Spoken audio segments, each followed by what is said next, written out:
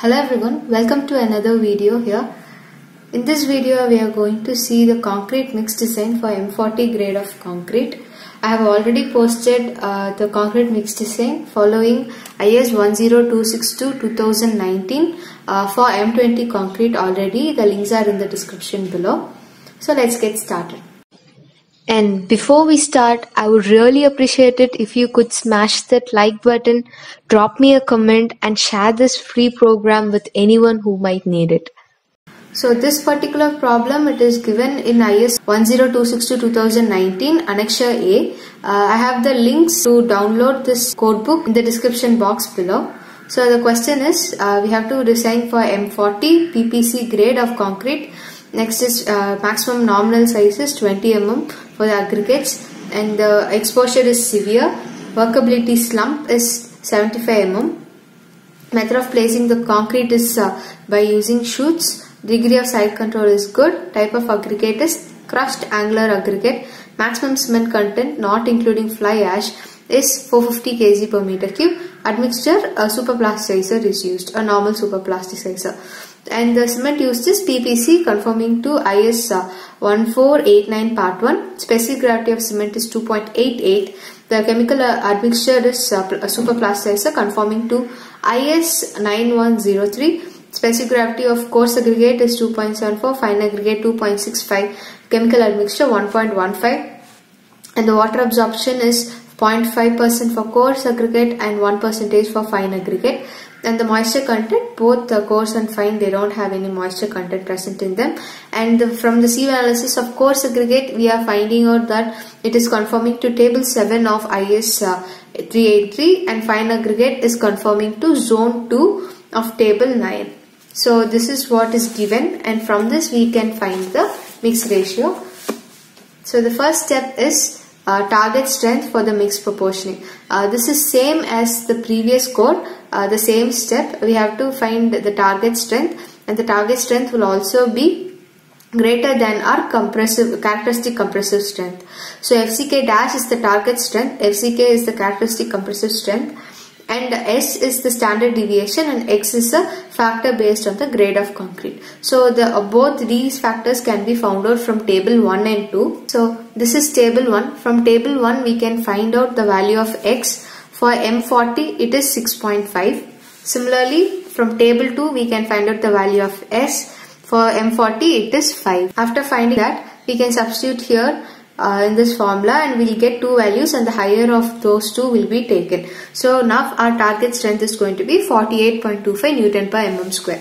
Next is approximate air content. So again we are going to table number 3. Coming to table 3. In table 3, according to the nominal size of aggregate, which is 20 mm, the entrapped air percentage is 1%. The next step, this has been found out. Next is selection of water cement ratio. So this is where this code differs from the previous code. Here we are going to find the water cement ratio by using curves. So when we come to figure number 1, it will be something like this. It will be a graph between the free water cement ratio and the 28 days compressive strength of concrete. Something which we have to keep in mind is, this is not the characteristic compressive strength, this is the target compressive strength at the 28th day. You can see that there are 3 curves here. The explanation for each curve is given here. The curve 1 is given for OPC 33, curve 2 for 43, and curve 3 for OPC 53 grade and above. So now our cement is not conforming to any of these 3 things. Our cement is a PPC cement. So for that also they have given a exception in the code. While using PPC or PSC, the appropriate curve as per the actual strength may be utilized. We don't know the 28 days compressive strength, but in case of that also, in the absence of actual 28 days compressive strength data, curve 2 may be utilized, which means curve 43 grade can be utilized. So this is my curve 2. So now my 28 days compressive strength of concrete, that is my target strength, is around 48.25. So this is my target strength, and I know it is curve 2. So where 48 coincides with my curve 2, that is going to be my water cement ratio. So here this is 40, 50, 48 is somewhere here. This is approximate only. It is something like this. So 48 will be somewhere here. So if I join it, it will be here. So this point is here. around 0.36 it is coming. So I'm going to take my free water cement ratio as 0.36. Coming to our fifth point, it is a selection of water cement ratio, and for by using the curve 2 we have found that our water cement ratio is 0.36. We know that for severe exposure the water cement ratio should not be greater than 0.45. Since our water cement ratio is less than that, it is safe.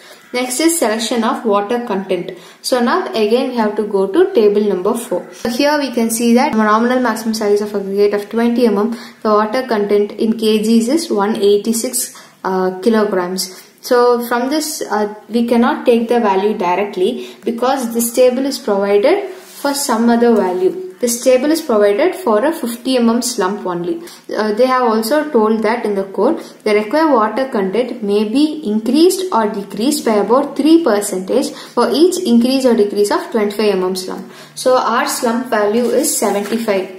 Our slump value is 75 mm. We know that for 50 mm, from the table we know that for the 50 mm it is 186 kgs.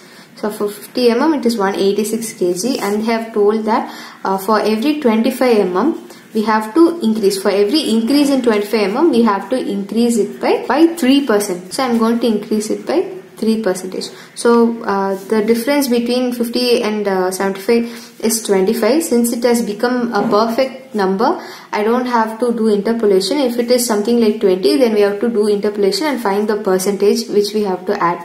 So now my new water content is going to be 186 plus 3% of 186.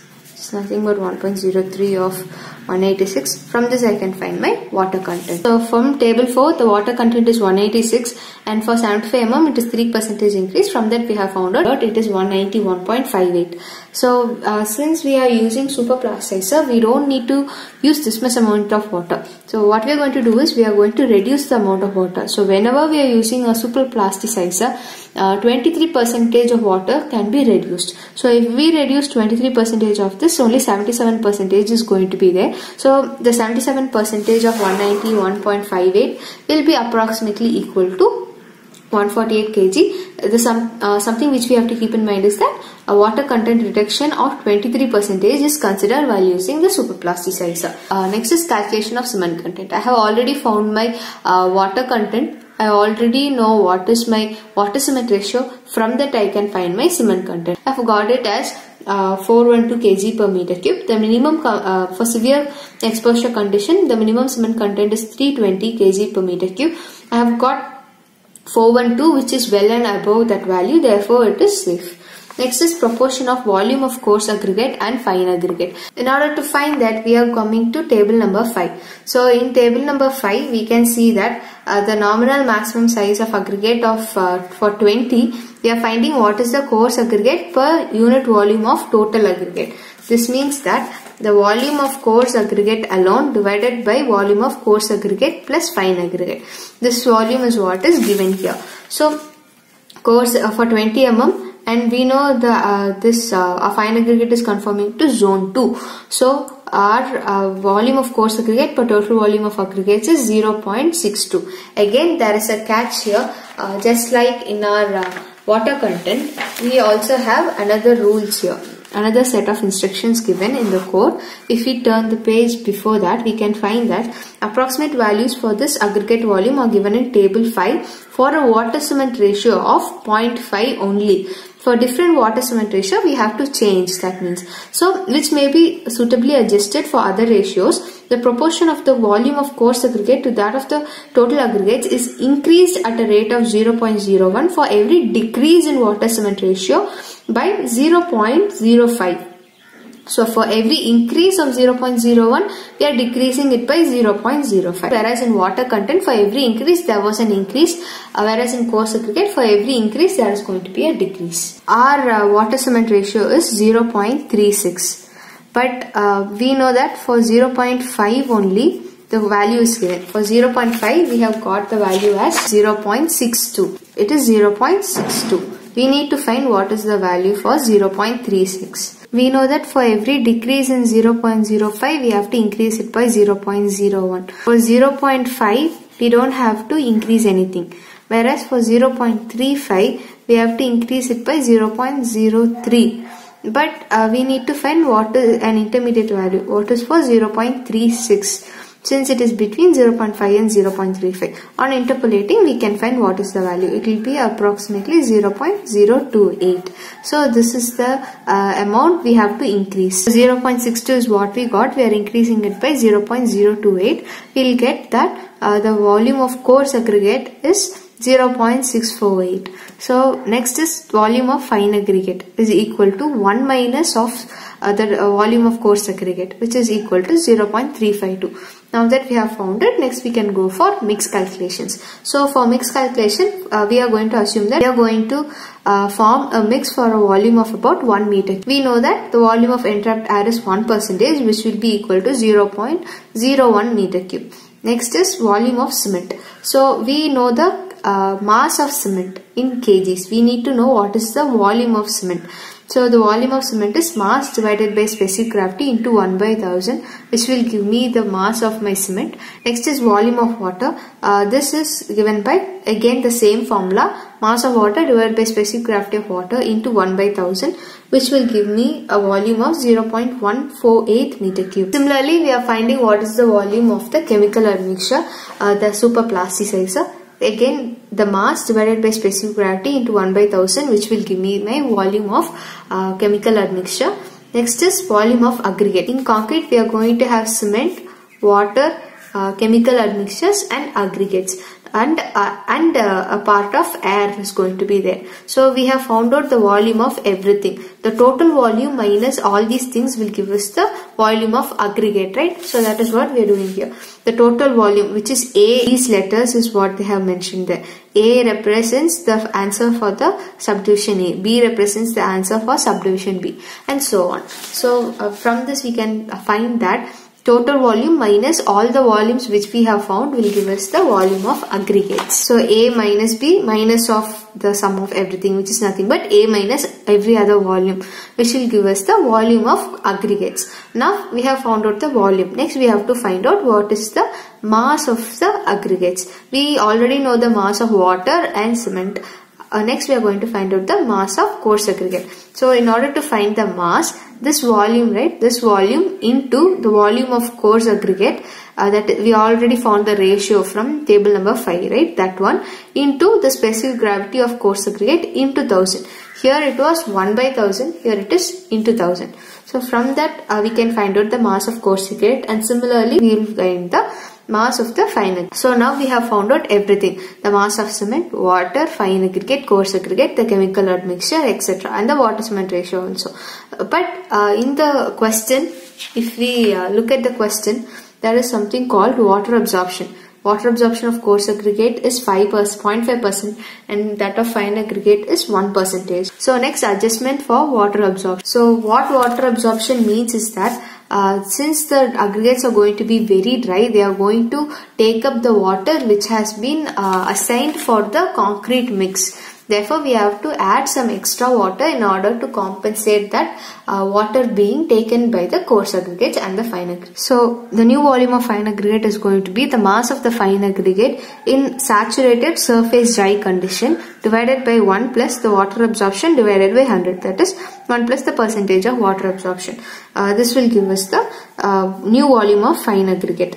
So my first volume was 648, my new volume is 642. Similarly, the same for coarse aggregate with its corresponding water absorption. The first volume was 1234, now it is 1228. It has decreased. So now that we know what are the new values for coarse and fine aggregate, we can also find what are the new values for the water. So for coarse aggregate, the difference in the previous value and the newly found value will give us the extra amount of water, and same in the case of fine aggregate. So 6 plus 6 in total of 12 kgs. So the new water, the previous water content was 148. The new water content is going to be 148 plus 6 plus 6, which will give me 160 kg per meter cube.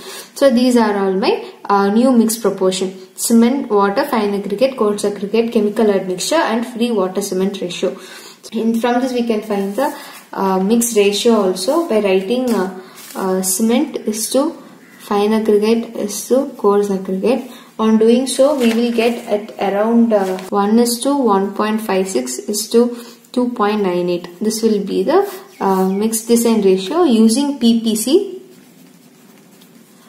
for M40 grade of concrete. Thank you so much for listening, guys. I have given the download link in the description box below. Please do like, share and comment. Thank you so much. Bye bye.